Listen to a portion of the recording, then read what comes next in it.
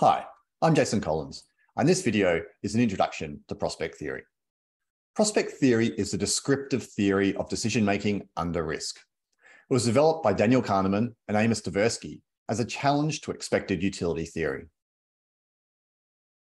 Prospect theory has the following features. First, it has a value function. That is, a function that ascribes a value to each possible outcome. The value function incorporates reference dependence, loss aversion, and the reflection effect.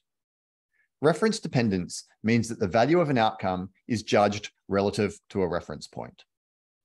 Loss aversion means that the value of a loss is greater than the value of an equivalent gain.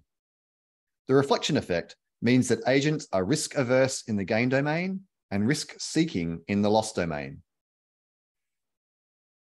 Prospect theory also has a probability weighting function, whereby objective probabilities are subjectively weighted by the agent. Small probabilities are weighted relatively more heavily than moderate probabilities. Those weights are then applied to the value of each outcome. Prospect theory is an as-if model of decision-making. People do not perform the calculations implicit in the application of prospect theory.